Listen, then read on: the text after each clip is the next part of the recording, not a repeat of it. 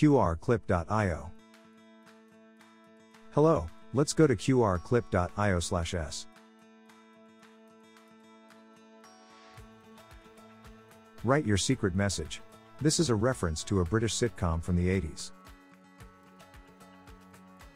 Set a short expiration time. 30 minutes may be too short, and depends on the situation. The download limit should be low.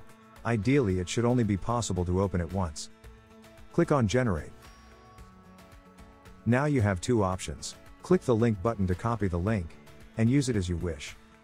Or you can click the Share button, to share all QR Clip information with an installed application, like email.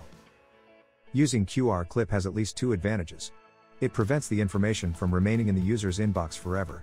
And it makes it very difficult to use the emails as evidence in a court case. The person who receives this email just needs to click the link to open the QR Clip. Users can easily copy the text. Since a transfer limit of 1 has been set, the person will get nothing if they try to open the link again. With QR Clip, the email stays there, but the data doesn't, just an expired link. So if they forward your email to someone, it won't work. Thanks for watching. Please try us out at qrclip.io.